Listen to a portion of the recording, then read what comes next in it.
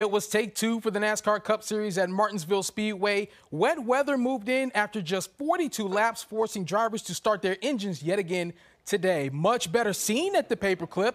Denny Hamlin started fast last night. That also continued today. Early lead until the 12 car. Check out Ryan Blaney giving him trouble, taking the lead and stage 1 and 2 victories. Final stage got messy. 5 spinouts and a red flag after the cars stack up here on the back stretch. 6 drivers done for the day, including Keselowski, Bowman, and Suarez, whose car was in fuego right there.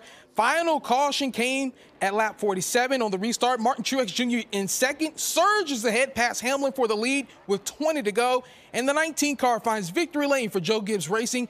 Brooke Leonard was trackside and has more on Truex's secret to getting past the 11.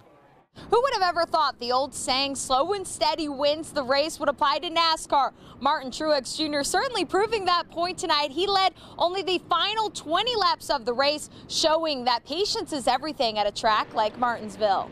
His car really flipped the switch. So at that point, I was like, I know I can get by. It's just I need to be patient and no sense of pushing it with, plenty of laps left. And the 9 was still pretty far back.